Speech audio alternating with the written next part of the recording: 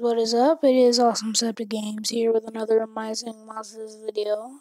And I hope you can hear my monsters because every single screen recorder I've tried, it does not have the audio. It's so crazy. It only has my voice because I'm wearing headphones and I have a mic in my headset. It's actually from my Xbox, which I'm going to be bringing you a gameplay of a game on my Xbox. It's not going to be Fortnite though, because it's really hard to record on my Xbox without a capture card.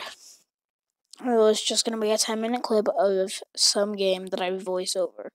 I hope you're okay with that, guys, because I really don't know if people are going to like it or not, because people normally don't like voiceovers. But anyway, that was too long of an intro. It was almost 10 minutes. If you guys would add my friend code, it would be very, very, very, very much appreciated. My friend code is 713-908-96MM. And I don't know why I have so many friends, but because nobody has added my friend code yet, because nobody has been watching my videos. It's kind of sad, right? But I'm trying to place globes just to spell my friend code, so if my island ever does go onto the top islands, then people will start adding my friend code. So, it's whatever. But if you guys would also join my tribal island, that'd be very much appreciated as well. But what I want to show you guys in this video is how to get your island up to, just to get your island higher level, basically. And what you guys would want to do, what you guys want to do is go to your castle and then press spin. And then I don't have one for a free spin today, so you're just going to want to spin that every single day and get relics and whatever.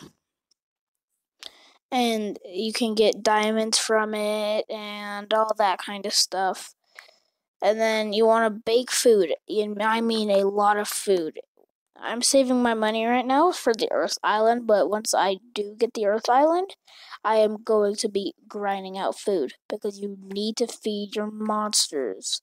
You have to, so you can get them on Gold Island. And Gold Island is where you get your monster to level 15.